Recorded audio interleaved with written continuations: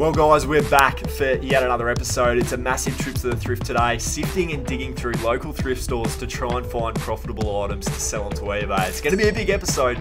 Let's get into it.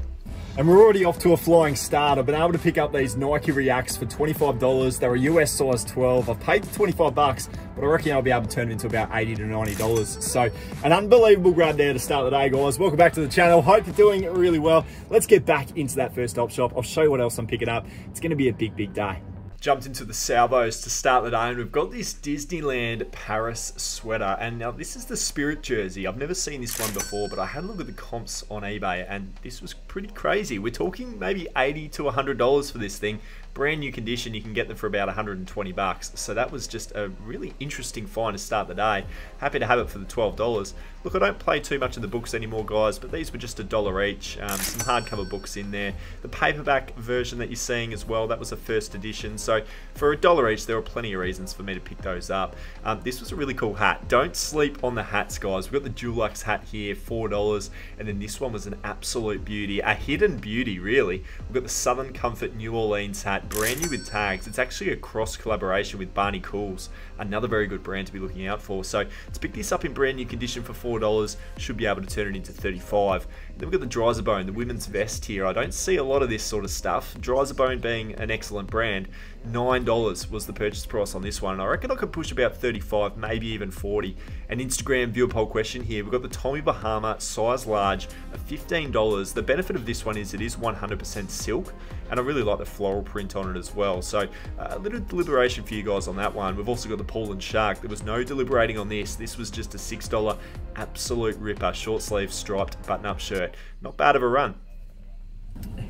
Guys, I have got two of the very best ever thrift finds all in the one store, the same clothing rack.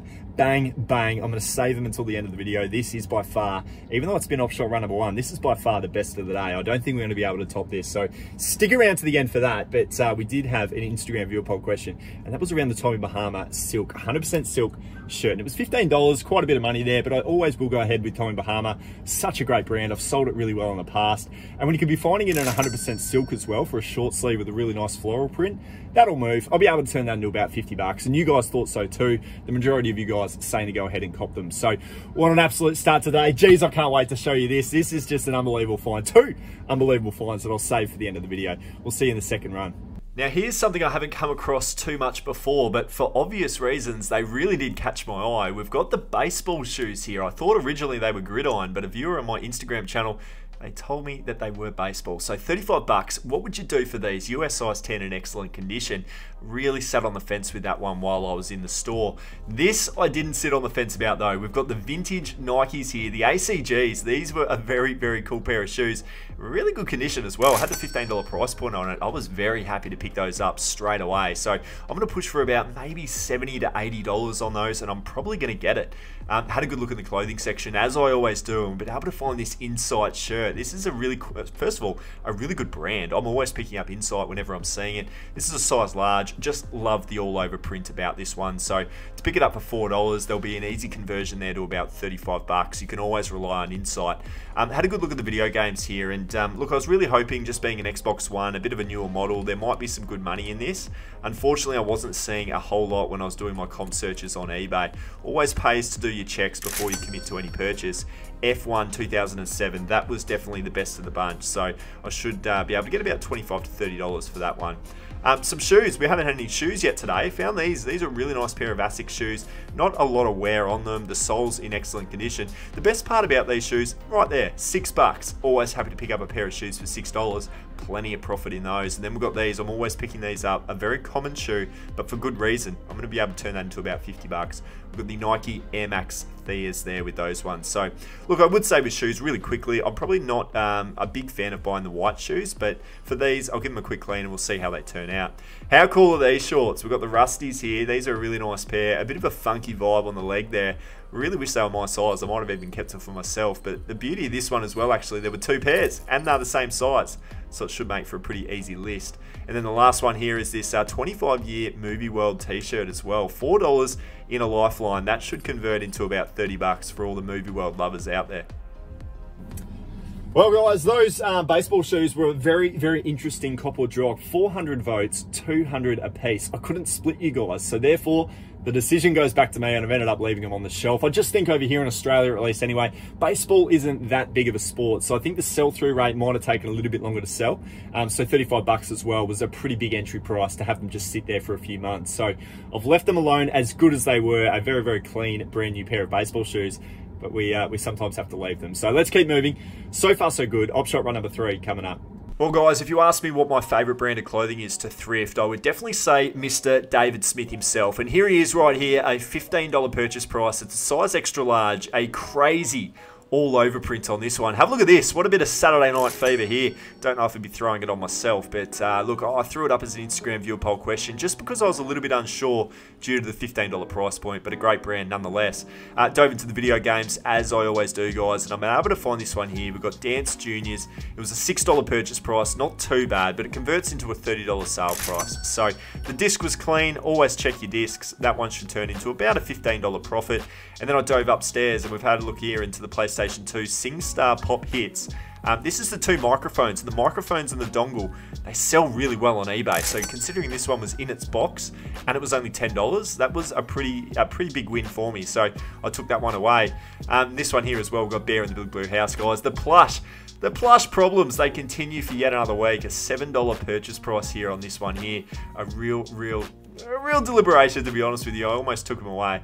And then this one here as well, we've got Donkey for just the $2 from Shrek. Look, a big tear there, unfortunately, so I had to put him back on the shelf. But if you were to grab these things, take them home, list them up onto eBay, you would be selling them for about $30 to $35. I have absolutely no doubt. Plush, it's a big category. I've got this one here as well. We've got the Counting Cars complete seasons 1 to 5. However, there were 2 DVDs missing out of this bunch, so 137 episodes minus a few, obviously with the missing discs. I've still gone ahead and picked it up because it was only 10 bucks.